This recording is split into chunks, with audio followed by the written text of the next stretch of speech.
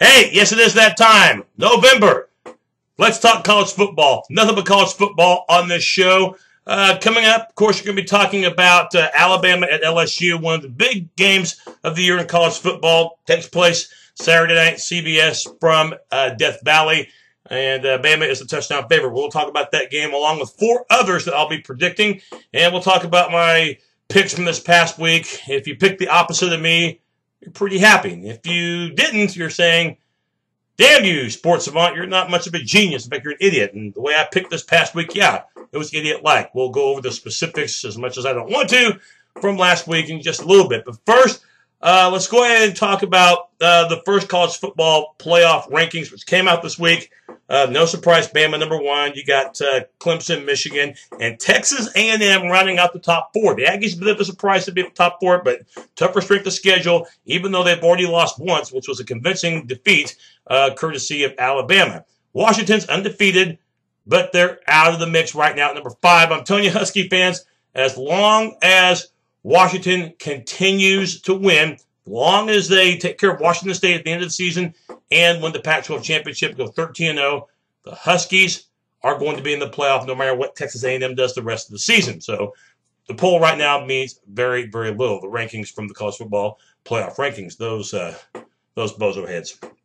Now, let's go ahead and have thumbs up, thumbs down. We do this every week as far as the Big 12. Thumbs up to both Oklahoma State and Texas for knocking off 2 of the previous 3 Big 12 undefeateds. And by the way, these 2 teams were undefeated overall. Oklahoma State beating West Virginia, who came in ranked in the top 10. Cowboys, they found a running game. Okay, they got a running game now, and the defense played good as well against a good West Virginia offense. And Texas, tell you what, Charlie Strong, if he coaches against ranked competition, you know, he does better than against non-ranked competition, if you can believe that.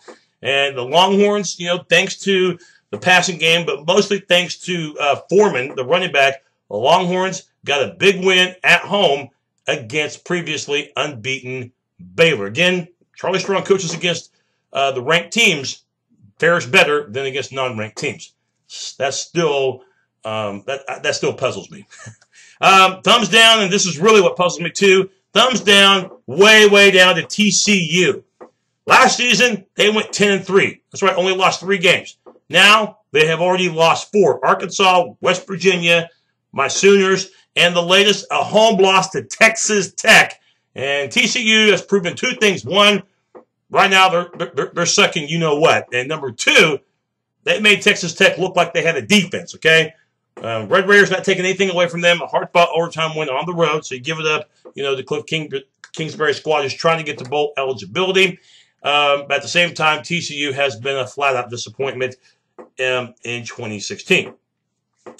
Now, we're going to go the good, bad, and the ugly. My look at college football outside the Big 12. The good, Clemson Tigers. You know what? It's kind of like the old motto of the Raiders. Just win, baby. And, you know, they had a nail-biter against Louisville. Won it. Nail-biter against North Carolina State. Lucked out, but won it. But this game took all the skill of Dabo Swinney's squad and the play of Watson at quarterback. And Clemson survives in Tallahassee at Doak Campbell against Florida State. So the Tigers remain unbeaten, and they look like they are on a course to get back to that college football playoff and try to finish off a perfect season, which they almost did a year ago. Washington Huskies, talked about them earlier, a big win, showing highlights right now over my right shoulder of their victory over Utah. Top 20 team in Utah. Difficult place to win in Salt Lake, but Washington got the job done. And the Auburn Tigers, tell you what, since that rough start in September, one of those losses was against Clemson in close fashion. The Auburn Tigers, Gus Malzahn, they look pretty darn good, and they look like they can give Alabama all they want in late November for the Iron Bowl. Right now, the Tigers are playing incredible football, and they get a win on the road against Ole Miss. Now, the bad, the Miami Hurricanes. Remember, they were unbeaten in the top 10 in early October, but lost to Florida State. Mark Richt's squad has gone downhill ever since. The latest loss, which is their 4th of the year, at Notre Dame. And Notre Dame is having one of the worst seasons that we can remember in quite some time. But Miami can't even beat those guys. And the Tennessee Volunteers, 3 losses this season. It's one of those teams that has the talent, but can never put it together. And look, losing at A&M, understandable. Losing to Alabama, Very understandable. Almost everybody who plays the Tide will. But losing at South Carolina is terrible. And yet the Vols still couldn't win. So 3 losses for Tennessee, all in the SEC, and in big-time danger of not even playing in the SEC championship. How is that going to look on Butch Jones' resume? And the ugly, we're going to stay in the SEC, the Missouri Tigers. Missouri is 2-6 and has yet to win a conference game, and they just lost at home by double digits to the football power we know as Kentucky. Yeah, Mark Stoops' team is not the worst team in the country. In fact, they've improved since he's arrived. But you can't beat Kentucky at home. That's right there a red flag that your squad is in trouble. And Missouri, they are the bottom feeders of the SEC East. They're the bottom feeders of a bad division. All right, so let's go ahead and now break down how I did last week. And the only game I won last week was the world's largest outdoor cocktail party. Florida beating Georgia. Maybe I'm a victim of getting a little bit too excited about the world's largest outdoor cocktail party because maybe I had too many cocktails because my other 4 picks, I went down in flames just like Jesse James. I lost West Virginia, Oklahoma State.